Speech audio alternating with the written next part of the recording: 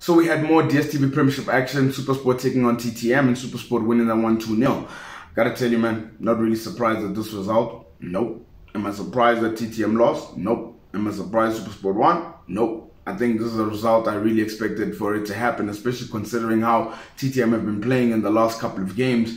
I really think they're poor. I think, I saw a tweet the one time where someone said TTM are playing like as if they're not getting paid.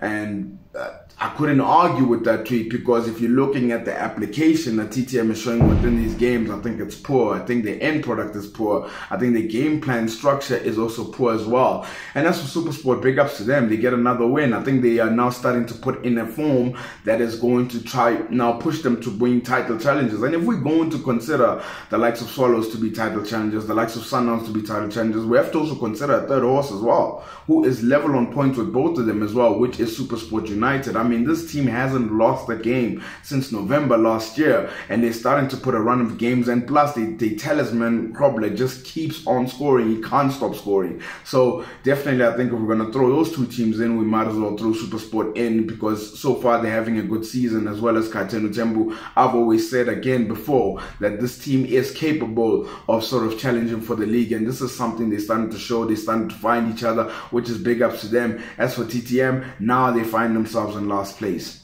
Now they find themselves in last place. And you sort of ask yourself, when is it going to stop?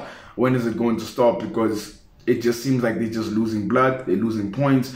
What do you think is going to happen? Do I think this team is going to go down? So far from what we've seen recently, I definitely do think so. There's players that we're not seeing playing for the club anymore, and that could be because of maybe there is troubles that are happening at the club. Maybe there's something that is wrong with the players, but so far so good for Supersport, and big ups to them on getting the 3 points.